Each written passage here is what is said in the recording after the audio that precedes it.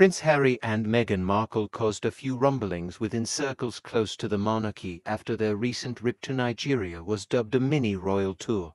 There's been increasing speculation about whether the Duke and Duchess of Sussex will lose their titles, which some speculated allows the couple to seek royal treatment on overseas visits, following their decision to step down as senior members of the firm in 2020. But as reported earlier this week, they're unlikely to be stripped of the monikers, because the royal family has opted to ignore them and let them get on with it, an expert claimed. The couple, who have distanced themselves from the royal family, now reside in Montecito, California, with their two children, Prince Archie and Princess Lilibet. Harry and Meghan lost their ability to use their HRH titles in 2020 when the couple decided to take a step back from royal duties. Harry remained a prince, and the couple kept their Duke and Duchess of Sussex titles, but are no longer addressed as His/Her Royal Highness, HRH. He also gave up his military titles and no longer wears army uniform in public.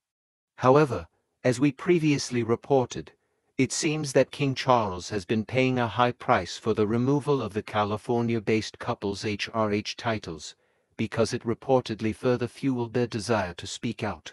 As royal editor Royonika said, if the past years have shown anything since the Sussexes stepped down from royal duties, it is that banning them from using their HRH titles has only emboldened them to take on all the battles that royal life once prevented them from entering. Prince Harry has been on a truth-telling spree for the past few years, taking part in a number of high-profile interviews, as well as his and Meghan's 2022 Netflix documentary, and his 2023 tell-all memoir Spare. The allegations in Spare rocked the world, with many shocked at the claims, including a bitter feud between Prince William and Harry. Furthering the spat between the brothers, he also revealed that the alleged altercation took place at Harry's then home in Nottingham Cottage, on the grounds of Kensington Palace, when William is said to have called Meghan difficult, rude and abrasive.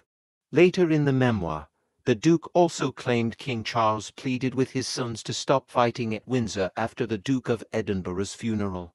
Despite the tension, however, according to royal commentator Ingrid Sood, Meghan and Harry's titles are here to stay, and the royal family are taking a subtle approach to how they deal with them following their recent Invictus Games visit to Nigeria. She explained that if their titles were taken away, Meghan would simply adopt a new one.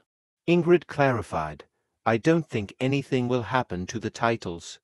Because if they lose their titles, Harry is still a prince of the blood, and Meghan, instead of being the Duchess of Sussex, would be Princess Henry. That really would confuse the Americans." Ingrid suggested it would appear unkind and unnecessary for the royal family to strip Meghan and Harry of their Sussex titles.